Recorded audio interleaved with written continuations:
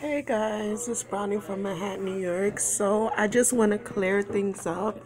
I just came on here with a video saying I'm pregnant, but what happened was I got pregnant while having my IUD in. So I just had my IUD removed because I plan on keeping my pregnancy. But I didn't plan this pregnancy. I didn't plan to get pregnant. I just got pregnant. And I'm basically stepping up to the plate and keeping my pregnancy. So, yeah, I just want to clear that up. I had an IV. I'm currently on anti-nausea medicine.